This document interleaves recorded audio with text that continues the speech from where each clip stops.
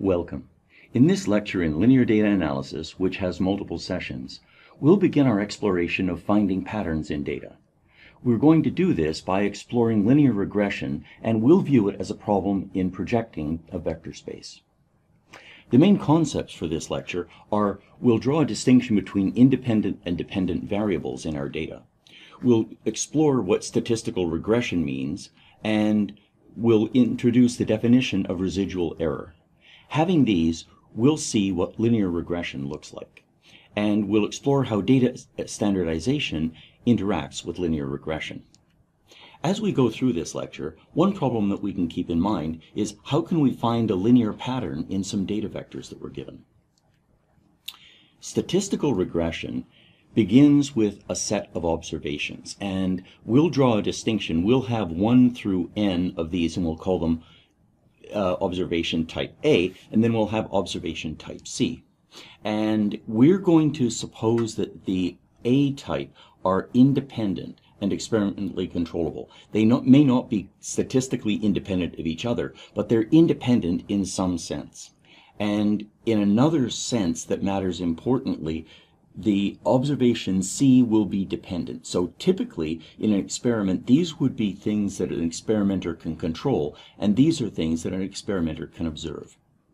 Regression is to relate the independent variables and the dependent variables by using some kind of underlying function. And we're going to say that this function has an argument, which is a vector, and it's a vector of weights. And what we'll suppose is that we have some function that uses the observations and uses the weights and gives us an approximation of the dependent variable. So the actual value is C, and the model is F computed from the other independent observations and from our weight vector.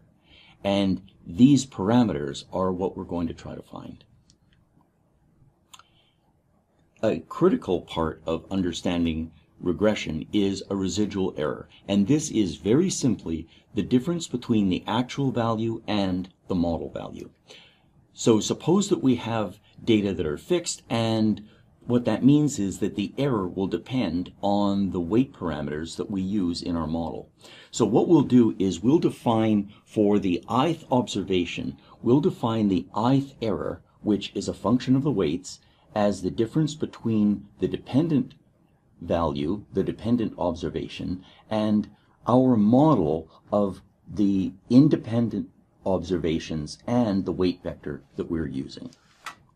So we can then gather these into, we can gather each of these individual errors for each observation, and we can gather them into a vector.